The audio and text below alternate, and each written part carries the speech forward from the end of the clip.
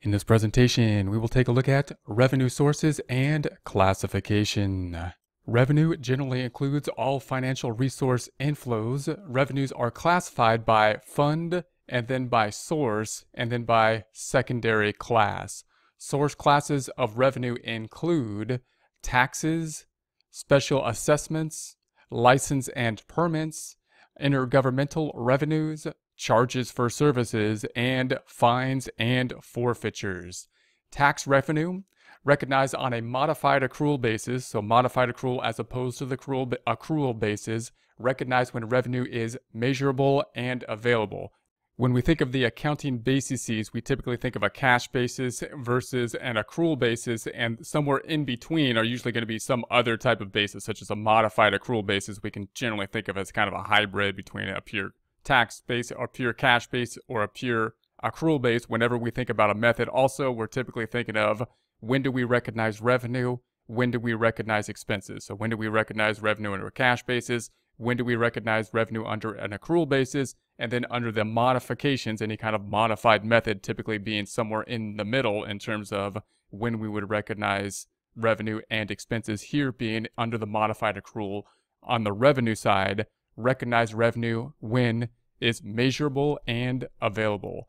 Tax types include property taxes, sales taxes, income tax, and death tax or estate tax, as well as interest and penalties can be included, of course, in the taxes. So these are going to be the taxes that can be assessed. The government agencies then having the right, of course, to tax. That's going to be one of the major revenue sources available. If the taxes aren't paid, then they have the ability to assess interest and penalties on them, which we can consider, in essence, part of that taxation.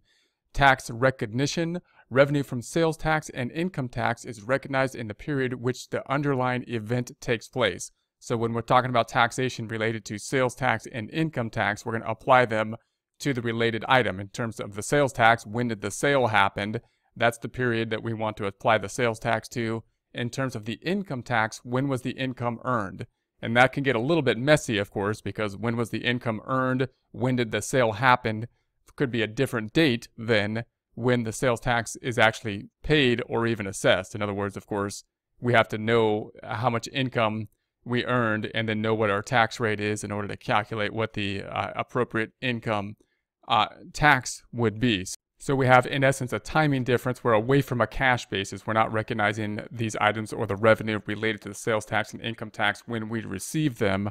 We're going to recognize them when basically the triggering event happened, which is closer to what we would think of as an accrual basis. Under an accrual basis, we recognize revenue when we have earned it. Here we're saying, well, when have we earned it? We're recognizing it basically at the triggering event, and that's going to be the point of sale and the income earned, as opposed to waiting until we receive that revenue in order to record it. Intergovernmental revenues. Grants and other financial assistance are transactions in which one government transfers cash or other items of value to or incurs a liability for another government, an individual, or an organization as a means of sharing program costs, subsidizing other governments or entities, or otherwise reallocating resources to the recipients, that per GASB.